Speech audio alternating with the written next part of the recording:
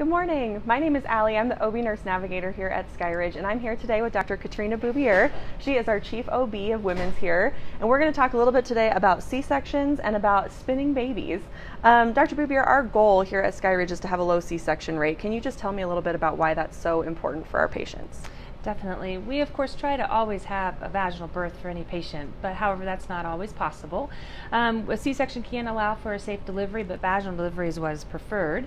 The C-section rate in the United States has increased steadily over time. Currently it's in 27%, but it again does keep increasing.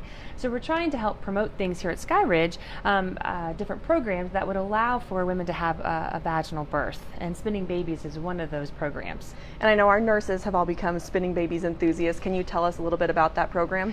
Great, yes. So the nurses here took a class last month that allowed them to learn how to do different techniques and different positioning of the mother during labor that allow the baby to engage properly in the pelvis and therefore allow for a vaginal delivery, a smoother vaginal delivery.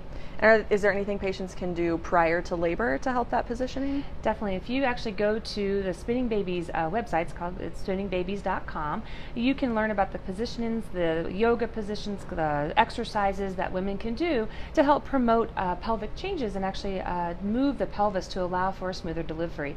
Over the last many years, we've changed the way that we hold our pelvis, either by sitting in cars, recliners, high heels, different positionings that actually push the pelvis back. And so spinning babies is a way that actually patients can learn how to do exercises to push the pelvis forward, and then in labor the nurses will also do positioning to allow that pelvis to push forward, get the baby in the correct position for and engage properly for a smooth delivery. And I know we're always trying to aim for a nice, healthy, joyous, smooth delivery here at Skyridge. So thank you so much for sharing. Thanks for joining us. We'll see you next time. Yes, thank you.